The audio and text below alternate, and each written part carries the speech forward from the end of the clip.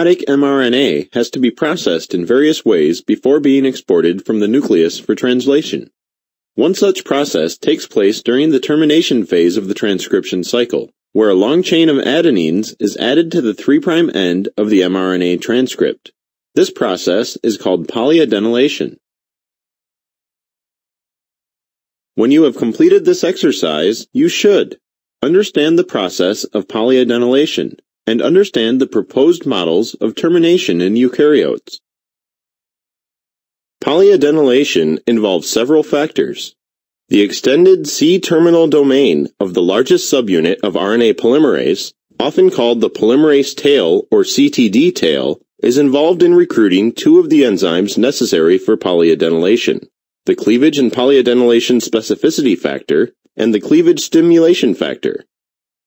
When RNA polymerase has reached the end of a gene, it encounters a specific sequence called a poly-A signal sequence. Once this sequence is transcribed into the RNA, it triggers the transfer of CPSF and CSTF to the RNA.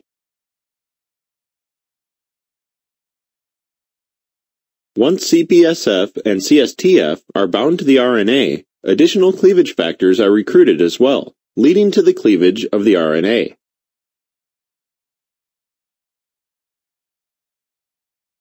An enzyme called poly-A polymerase is then recruited to the cleaved RNA. Poly-A polymerase adds about 200 adenines to the new 3' end produced by the cleavage of the RNA. Poly-A polymerase uses ATP as a source of adenine.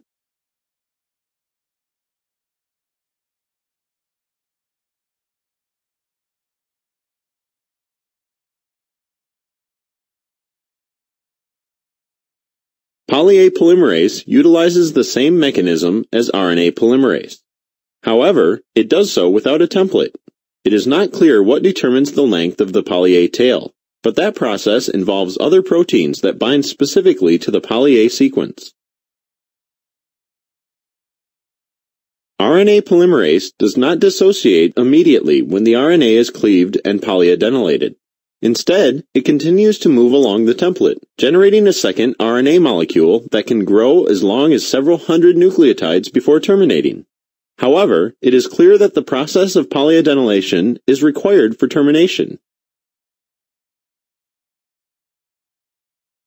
Two basic models have been proposed to explain the link between polyadenylation and termination. The first model proposes that the transfer of CPSF and CSTF from the polymerase CTD tail to the RNA triggers a conformational change in polymerase. This conformational change might reduce the processivity of polymerase, leading to dissociation soon afterward.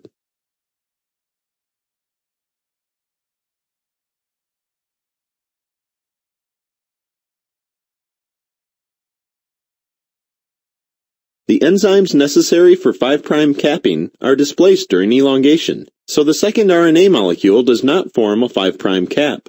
The second model for eukaryotic termination states that it is possible that the absence of a 5' cap on the second RNA molecule is sensed by the polymerase, causing the polymerase to dissociate.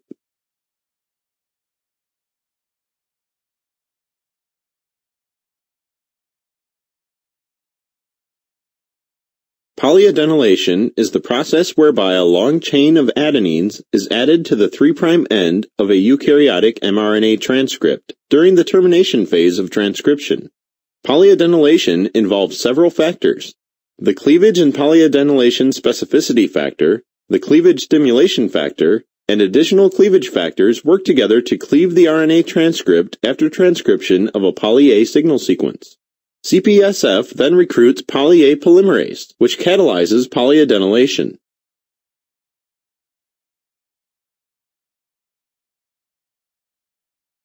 Two basic models have been proposed to explain the link between polyadenylation and termination. In the first model, transfer of CPSF and CSTF from the polymerase CTD tail to the RNA triggers a conformational change in RNA polymerase, leading to dissociation.